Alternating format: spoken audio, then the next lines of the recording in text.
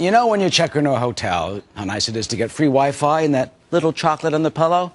But what if your room was stocked with historic items, such as private military medals and personal photos from some of our country's leaders? Well, that's exactly the type of special tribute guests are finding at the hotel at West Point. It has been the defender of our democracy since 1802, the venerable U.S. Military Academy at West Point, New York. Now guests who check into the historic Hotel Thayer on the Army Academy grounds can sleep in rooms dedicated to some American icons, West Point graduates who have gone on to become leaders in the military, business, and other professions. I want people to understand one thing.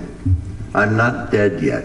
Okay? The latest tribute is for Pete Dawkins, retired Brigadier General who saw combat in Vietnam. Dawkins is a gridiron legend. He won the Heisman Trophy for helping lead the 1958 Army football team to its last undefeated season. His room is number 411. What I would want, and what I think most of the people whose names are on these rooms would wish for, is for people to understand how potent, how powerful, how formative our time at the Military Academy was in fashioning the people that we came to be. I was amazed at the history that I didn't know, some very private letters that are now hanging in some of those rooms and conversations, and you really get a sense of the person. The rooms are not only dedicated to our nation's notables, but also contain personal keepsakes of their lives and careers. This is the General Martin E. Dempsey Room, West Point Class of '74, current chairman of the Joint Chiefs of Staff. Here's the general with his wife, some of his personal military mementos, giving a news conference at the Pentagon, serving in Afghanistan, and there's a guest book. One guest wrote, "Congratulations on another great tribute." And oh yeah, beat Navy. This place, West Point, is about ethical leadership, and we're trying in these rooms to dedicate them to people who have demonstrated ethical leadership over their careers. The Dawkins Room includes his medals, a campaign poster from his 1988 race for the U.S. Senate from New Jersey, photos of him as a cadet, and a breathtaking view of the scenic Hudson River.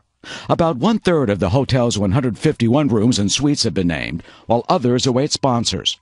Rebecca Halstead, the first female West Point graduate to become a general, has a room.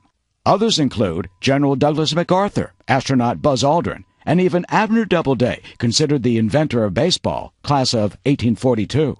Norman Schwarzkopf, Presidents George Washington, Thomas Jefferson, and Dwight Eisenhower are waiting to be sponsored. General George S. Patton gets the bar. For the current West Point cadets, the rooms are a reminder of who has come before. What we did was not for us, but it was to be part of something bigger and more important. We end up being patriots. West Point and the Hotel Thayer, a lasting tribute to those who serve. And yes, the General Dawkins and his wife do stay in the Dawkins Room, even though they've checked out some of the other rooms there. He says he owes so much to West Point, as we all do. And you know, Jamie, those cadets, when you're there, they're just so impressive. And you know what? When you stay at the Thayer, which I've been lucky enough to do, and people should visit West Point, it's astonishing. You never know which hero you're going to meet in the hall. Good point. Or quite fascinating. Which hero's room are you going to stay in? Great. I hope you didn't take any of those coins. No, didn't take anything. Leave them for the rest. If you need one, come by. Great report. Thank you. Well.